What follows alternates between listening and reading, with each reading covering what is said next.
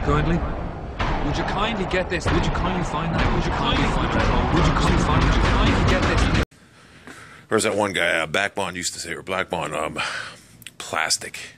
Your fanboys are plastic. Blackbond, whatever his name, yeah, Blackbond.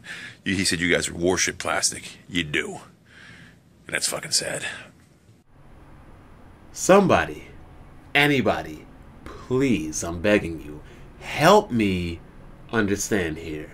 Help me understand why a bunch of grown-ass men sit in a Google Hangout once a week and act like cheerleaders for a company that doesn't give a damn about them.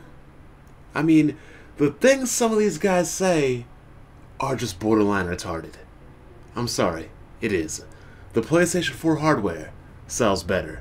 The PlayStation 4 software sells better. The PlayStation 4 pretty much controls half the console market. The gap is getting bigger, it's not getting smaller.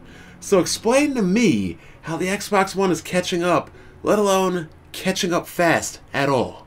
Explain to me how the Xbox One has the PlayStation 4 right where it wants it.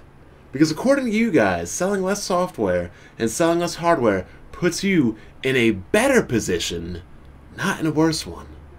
I mean, the amount of excuses you guys make is beyond hilarious. And I mean, at this point also, the Xbox One, to me, is an unfinished console.